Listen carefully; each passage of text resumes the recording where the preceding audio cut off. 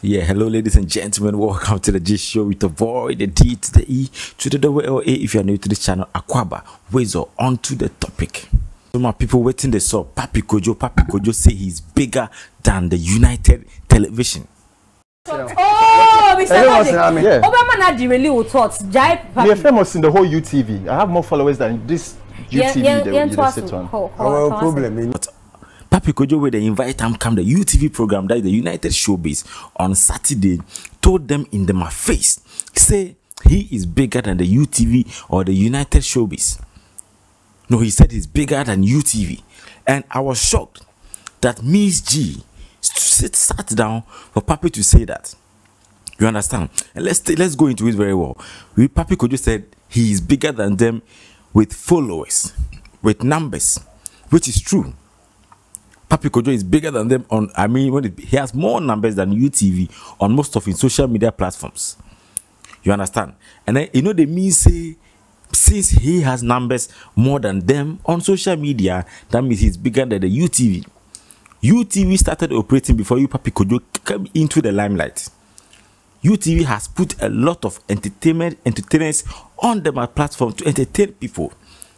UTV has given people platform, bigger platform to operate more than you, Pappy Kojo, where you say you get the more followers.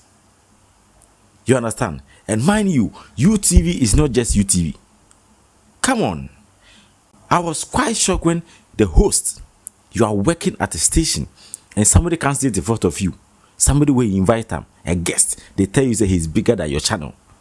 So when they talk, if you no talk, saying if they no there around you guys, they talk about them anyhow. Today where he day here, he no go allow people to talk about it anyhow. Was that fair? Was that really fair? Pappy Kojo acted childly.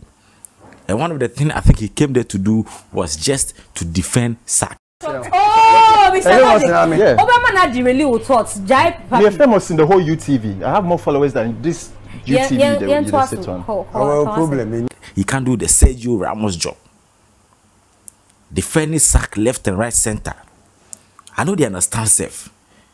You've been given a platform to speak out your mind or to speak for 4 hours, and all you could do is defending and poking your fellow guests and all those rubbish. But aside that, people are also saying that it was fun though. Pappy Kojo made the show very lively. All the things they do with the whole Papa Logic, is it Mr. Logic, was not able to think logically. If Logic they talk, then he banter him. If Logic they talk, then he banter him. It was a nice show, and I don't know why Pappy Kojo went there. I think he only went there to just make them smile. But that statement he made, they should have made him retract right there. You can't come on my platform, no matter how big you are, and tell it to my face. That means you, the host, if you know fee talk something, give your media, and you just left him to say those things like that. Just because they were talking about SARKODIE and other rappers. Come on, Pappy Kojo, try. If for this matter, if for retract. I will make a note to think about this. Do you think what Pappy Kojo said was sensible enough?